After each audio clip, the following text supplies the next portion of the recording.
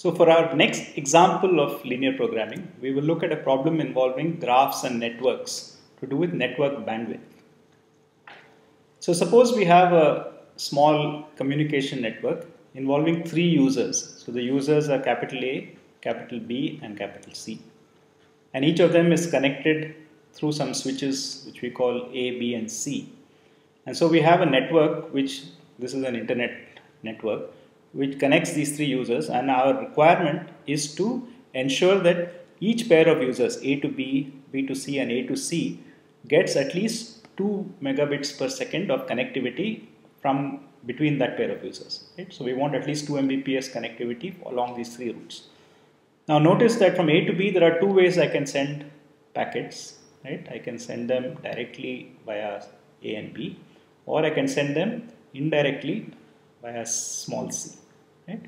So it turns out that it doesn't really matter from the point of view of the users whether this 2 Mbps bandwidth comes from the shorter red route or the longer green route. Okay? So our aim is to combine the capacity of the red and the green for each pair. Okay? So similarly there will be, for example, there will be a direct route from B to C and there will be an indirect route that goes like this. Okay? So for each pair there is a direct route and an indirect route. So long as a combination of the capacities of the direct and the indirect routes adds up to at least 2 Mbps, our customers are satisfied. So now the constraint that we have is that these links have a capacity. So if I look at, for example, the link between B and C, it can only transmit 13 megabits per second total across all the different connections that it is a part of. Now on the other side, we earn some money from these customers, which is not uniform. So for the A-B link, we get 300 rupees per megabit Mbps per month. Okay. For B to C, we get only 200, but for A to C, we get 400. So now we have to allocate a minimum of 2 megabits, but the customers are willing to take as much as we can give them, subject to that minimum. And we get a certain amount of revenue depending on how we utilize the capacity. So our goal is to allocate bandwidth to maximize the revenue, given that the customers are willing to take anything above 2 Mbps. So as we have been seeing, our aim is to set this up as a linear program. So in this case, what are the variables that we are going to use? So recall that we said that every connection has two routes, right? So we have A to B coming via the short route and we have A to B coming via the long route. So what we'll use is the variable x from A to B to denote the quantity that is flowing on the red route, and similarly y from A to B to denote the quantity that is flowing on the green route. Right? So we have two variables associated with the A to B service that we're going to provide. How much goes directly XAB, how much goes indirectly YAB. Similarly, between B and C, we'll have XBC which goes through the short route and YBC which goes via the long route. And same way for XAC and YAC. Right? So we have these 6 variables describing the different ways of connecting pairs of customers. Now these variables are constrained by the capacities of our links.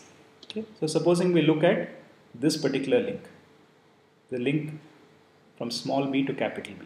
Now it has a capacity of 10. Now what routes does it lie on? So it certainly lies on the short route A to B. So it lies on the XAB route. So if any quantity which is assigned to XAB will eat into this 10. Similarly, it lies on the YAB route. Right? So that also has to ultimately reach capital B through small b. So this will also eat into that. It also lies on the B to C route, right? So XBC. And finally it lies on the B to C route going the other way, which is YBC. So all these 4 routes put together will add up to whatever capacity is flowing through this link, right? And this link has capacity 10. So XAB plus YAB plus XBC plus YBC has to be at most 10.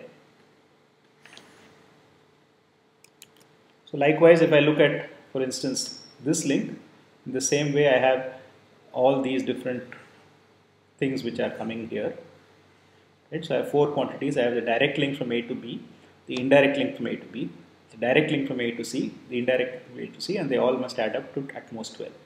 And the third same holds for this. Okay? So these 3 constraints that we have seen here, okay, account for the, the capacities of the tail end links. So we have accounted for this capacity, and this capacity. Okay, so these three capacities are connected to our flows by these three equations. So this still leaves us to account for these three constraints. So now if you look at this link, okay, then this is part of three connections. It is the A to B direct connection. Okay. It is on the B to C indirect connection. And finally, it is on the A to C indirect connection. Right? So that says it's a direct connection A to B plus the indirect connection B to C plus the indirect connection A to C all together cannot be more than 6. Okay.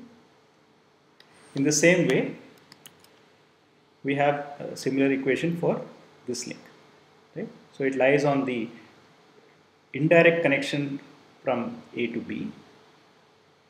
It lies on the indirect connection from, it lies on the indirect connection from A to B, it lies on the direct connection from B to C, and it lies on the indirect connection from A to C. Right? So these three things cannot exceed 30. And the third same thing holds for 11. Right? So for 11 we have that it lies on the direct connection from A to C and on these two indirect connections, right? A to B indirect connection and B to C indirect connection. So in this way now we have covered the 6 constraints. So we had 3 constraints corresponding to the tail end links and we had 3 constraints corresponding to the links in the triangle. So we have 6 total constraints.